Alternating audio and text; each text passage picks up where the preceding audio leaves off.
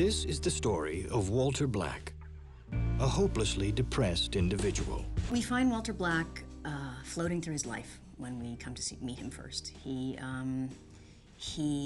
is always alone. He's mostly sleeping. He's depressed. Life means nothing to him. He can barely speak. And he recognizes that he used to be a man that had everything.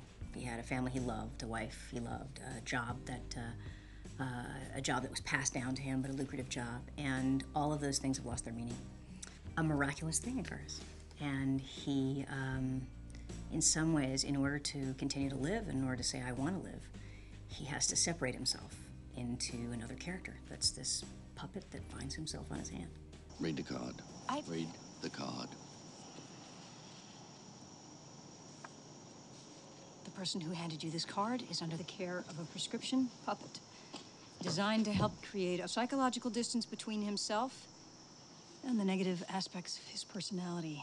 Please treat him as you normally would, but address yourself to the puppet. Thank you.